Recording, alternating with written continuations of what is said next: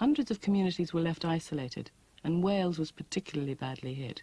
The Beeching report was devastating, in my opinion, and that report would have meant, and did mean, the complete destruction of the railway system in Wales as a whole.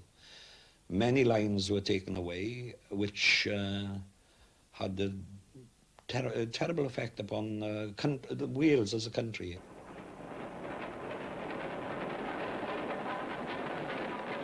Coal trains from mines to steelworks fuelled the industrial base of South Wales, using the same tracks as the local passenger trains.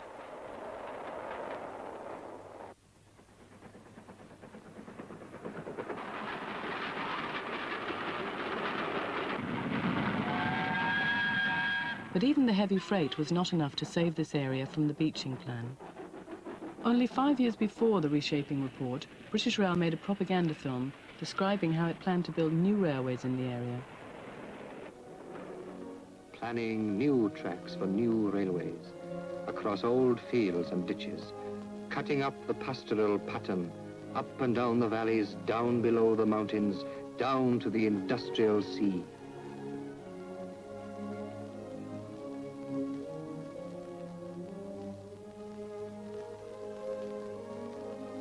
Out of the muck and the mud, the clean and clanging lines were springing. New lifelines of a changing life. Links between village and village, between township and steelworks, between estate, factory and mine, and the open mouth of the valleys.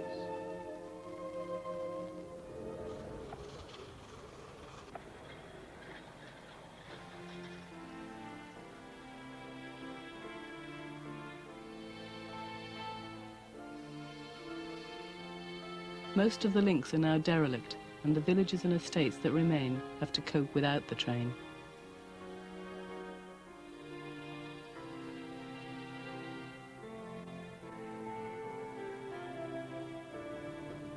Trains still run to Treherbert. The busy station is near the top of the Rhondda Valley in South Wales. The trains shuttle passengers down the valley to Cardiff and back. The line once went further, burrowing under the hills through a 2-mile tunnel, round into the next valley and down to Bridgend. But since 1969, Treherbert has been the end of the line. Enormous inconvenience has resulted for travellers, and workers on the line either lost opportunities for promotion or, more seriously, they lost their jobs. This closure was contested by the railway workers.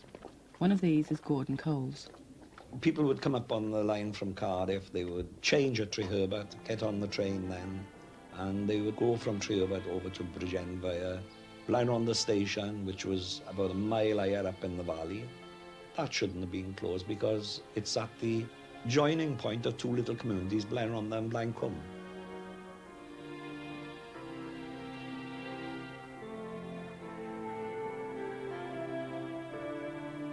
Then, of course, we used to proceed up through the village of Blancombe, a beautiful area in the summer and in the winter when the snow is down. And you'd go into the tunnel. It would be all uphill going up and through the tunnel, and then you'd be going downhill then into Blangwynfi and through the valley the other side, down into Camarabon. Then you'd go down gradient all the way through my stag and then into Bridgend itself where there was a market. So that was the only opportunity for the Rhondda Valley to have connection with the Avon Valley over the other side and the Linvi Valley, which went through, you went through another tunnel. And we're all communities. The community of Rhondda, the community of the Avon Valley, the community of Linvi Valley were related in many ways. Young people met one another and got married and moved. There was a movement between the valleys. And when they put up that line for closure, it was obviously going to have an impact upon this movement of people. So in 1968, the railway workers launched a local campaign. Initially, we got the branch members together. And then we went, sent out circulars to all organisations you could think of, We had leaflets to individual members of the public. We met these people, dressed them in the clubs and in the churches and chapels and what have you, and discussed it with them. And the result was that we ended up with several thousand objections. Despite the strength of local opposition and clear-cut evidence of hardship, the Transport Users Consultative Committee recommended removing the service after a public inquiry. The Minister of Transport agreed and the service was cut. When they closed the line, they put the replacement service on, but that replacement service again wasn't used and eventually was withdrawn. It would take you about 10 minutes to go by rail. Once the tunnel was closed, it would take you in the region about 45 minutes to an hour. The replacement bus had to use local roads, which were even worse then than they are now. So that replacement service was an impractical one from the start. It's a tortuous road, lots of bends in it, narrow, and in the winter time, it was severe weather, very dangerous indeed.